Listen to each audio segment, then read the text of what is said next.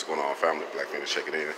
So I'm doing laundry. I got my little laundry soap, my Downy, and some bleach.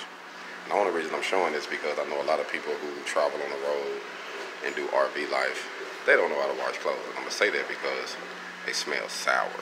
So if you leave your clothes in the laundry there for too long, you're gonna have a sour smell. It might be clean, but you're gonna have a sour smell. So you have to keep that in mind when you're doing your stuff, because don't nobody like to smell no sour person. So know how to do your clothes. So if you don't know how to do clothes, I can walk you through this one-on-one. Hold on.